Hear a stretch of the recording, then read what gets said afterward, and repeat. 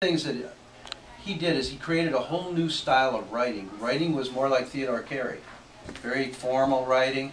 He created a style of writing that was very informal. Short sentences, noun, verb, object, not a lot of flowery writing. And basically he was responsible for creating a whole new style of writing in this country, and frankly the world.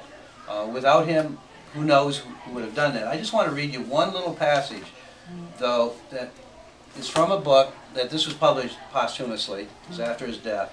His wife published it. Just recently it was republished by his grandson because his wife edited it and she left out some things. So his grandson put things back in.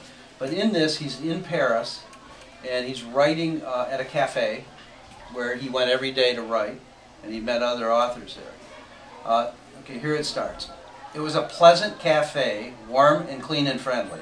And I hung up my old waterproof, which meant on a coat, it was a waterproof coat, on the coat rack to dry, and put my worn and weathered felt hat on the rack above the bench and ordered a café au lait. The waiter brought it, and I took out a notebook from the pocket of the coat and a pencil and started to write. I was writing up in Michigan, and since it was a wild, cold, blowing day, it was that sort of day in the story. So what he was doing, he was remembering what it was like to grow up in Michigan. He spent every summer here, all summer long. And while he was in Paris in the 1930s, he was writing about Michigan.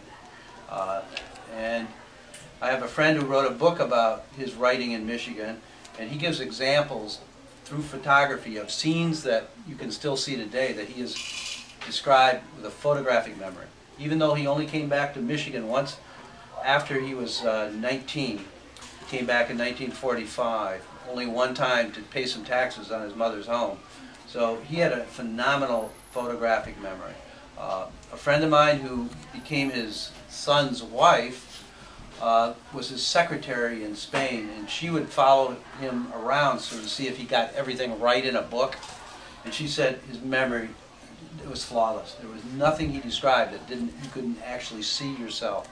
And that's pretty unusual for a writer. So one of probably our most famous writers